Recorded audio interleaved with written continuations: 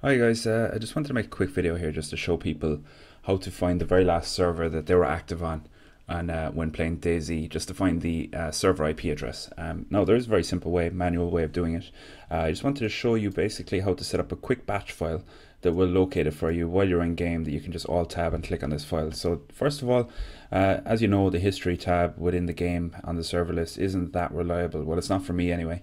So if you want to find the last IP address or the last server IP address, you just open up Windows Explorer, go to My Documents. In here you should have a DayZ folder. It saves by default there, I think. So once you get in here, you're going to see a file with just your name on it. Ignore everything else. This you need to open up with My Documents. So when it asks you which default program, or with Notepad should I say, so when you click on that, it's going to ask you, just click on Notepad from the drop down list. Okay, so once I open that, I just Control F, and what you need to write it is last MP server. Now this will show you the IP address. So you just need to copy and paste that IP address into the remote section on the server list, and it will find the port for you. You don't need to worry about that. But what I wanted to do was make a little batch file, .bat file, that will automatically open that window for you. So while you're playing, you can just alt tab, click on the file, and just a quick search and you'll find the IP address. So what you need to do is you just need to open a blank document, a Notepad document, file, and save as. Now you can call it whatever you want. So DayZ IP1, I'm going to call it.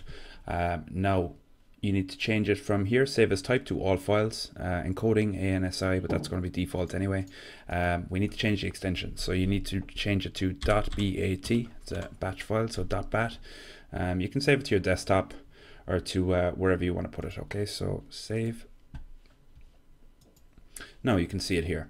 So what we need to do is we need to put a command in this file so that it will open the file for us. What we need to do is, from where we were earlier, so we need to put in the location basically into the command line. So open. So what you need to do is edit. Now I'll put this into the comment section, so you don't need to type this out. All you need to do is paste it from the comment section into a new document. So @echo off, basically what that does is that when you activate the batch file, it shouldn't show you the command window. Now for me it does for some reason, but I said I'd just leave it in there anyway. That's what Google said. All you need to change is this, change it to your name or the admin's name, or unless you have it saved anywhere different, but it's pretty obvious what you got to change in there. So once you have those two lines in, just file and save. Okay, and from there just exit out. You can see now you can put this wherever you want, as I said. When you double click on this now, it will open the folder or open the Notepad file that we were looking at earlier on. So again, last MP server, and there you have it. So copy and paste this, go back to DayZ.